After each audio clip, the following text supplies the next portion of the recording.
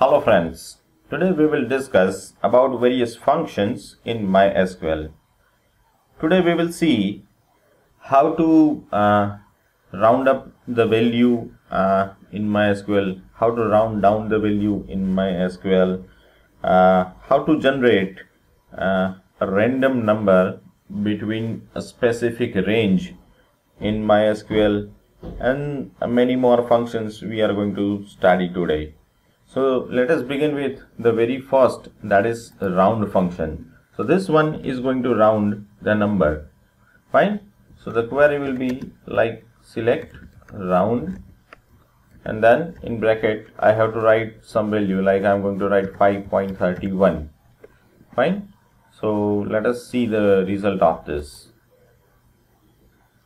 So here the result is 5. Fine. So this one has rounded the number using a round function. Now suppose I want to round up this value. So to round up this value, I have to use one another function that is called CEIL.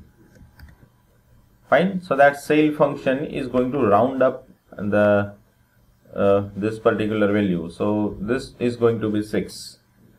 Fine. So the value has been 6 now.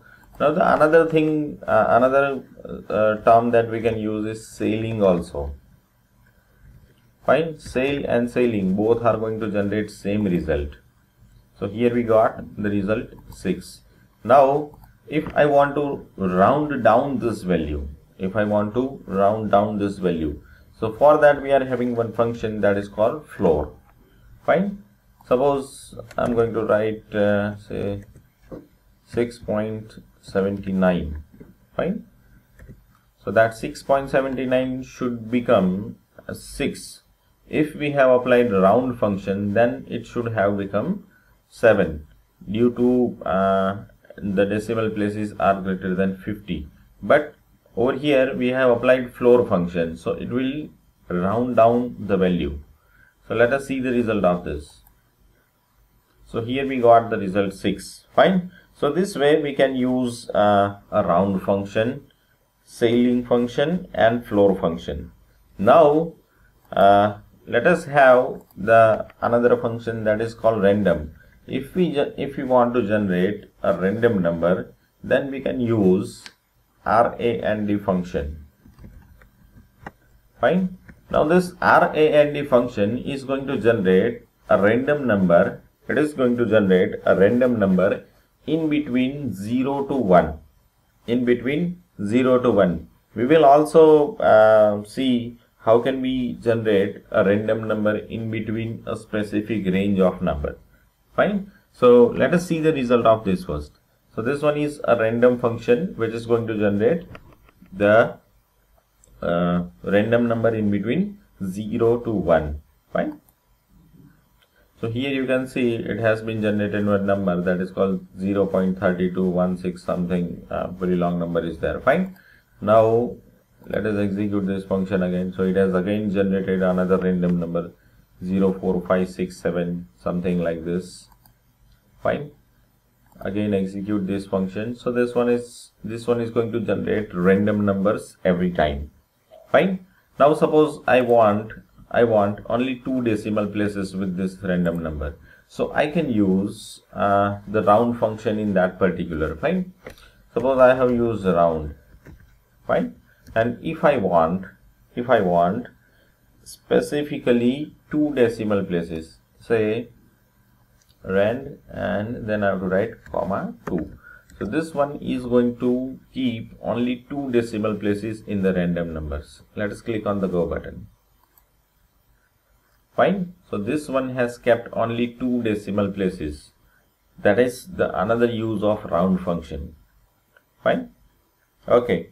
Now let us move further. The very most important thing that we are going to look into today's video, that is how we can generate a random number in between specific range. Fine. So for that we are having one formula where we are going to use floor function, and in floor function we are going to write a formula like a plus random into b minus a plus 1. That a and B are the range of the number. Fine. So it will start from A and it will end up in B. So this way we will be able to generate the random number in specific range. So now let us see the example of that. Suppose I want to generate random numbers in between 10 and 15. Fine. So my formula will be like select, then floor, and in bracket I have to write as per the formula. The very first is A, so it would be 10 plus random number. It would be 10 plus random into what I need to do is B minus A plus 1. So B minus A, that is 10 minus 15. 15 minus 10, so it would be 5 and then plus 1. So over here it would be like, let me write the whole thing. B minus A, that is called 10 and plus 1. So this formula is going to derive the value 6. Fine. 15 minus 10, 5, and plus 1, 6. So I have to write 6 over here, and then let us see what result we are going to get, what random value we are going to get. That will be in between 10 to 15 only. Fine. Let us see. So here it has generated 15 this time. Now 13. Now 10. Now 15. So every time it is going to generate the random number in between specific values. Fine. If you want to say I want to generate a random number for specific customers, say for example in any table I want to generate some number for the customers, so I can write like select, say account number. I'm going to take only one attribute of this. I can write RAND and from table name, that is called deposit. So this one is going to generate random number for all the customers. Fine, all the depositors. Now I want a specific, say round and then random, comma 3. So this one will generate a number using 3 decimal places. Fine. Now let us see the other advantages of having the round function. Fine. Suppose I'm having a round function like round,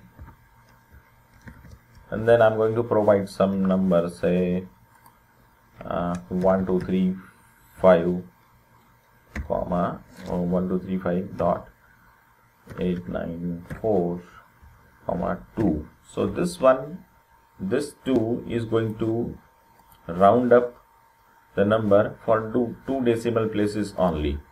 Fine. Now suppose in place of 2 I'm going to write minus 2. Fine. In place of 2 I'm going to write minus 2. So that minus 2 represents that it will have, the number will be generated in multiples of 100. The number will be rounded in the multiples of 100.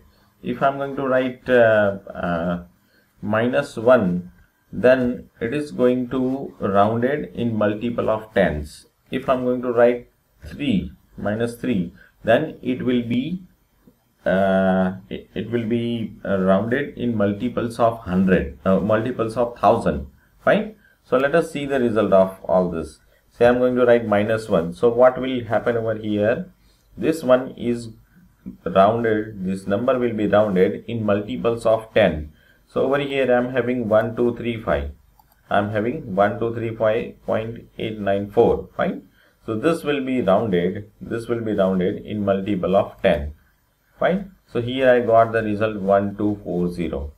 Suppose I am having 394 over here. Fine. So this will be round down 1 to this one has generated 1240. Fine. Now suppose I am going to write -2. So this -2 is going to round the number in multiples of 100. So this now this will become 1200. Fine. So this has become 1200. Okay. Suppose I'm going to write -3. So this one will be converted in multiples of, or it will be rounded in multiples of 1000. Fine. So here I got the result 1000. Suppose I'm having like 1754. So this one will be rounded to 2000. Fine. So here it is rounded to 2000. So this way we can use the round function for various operations. Fine. Apart from that, we can have absolute function. This one is going to convert any negative value in the positive one. So suppose I'm going to write absolute 3. So this one is 3. So automatically this one is going to generate the result 3.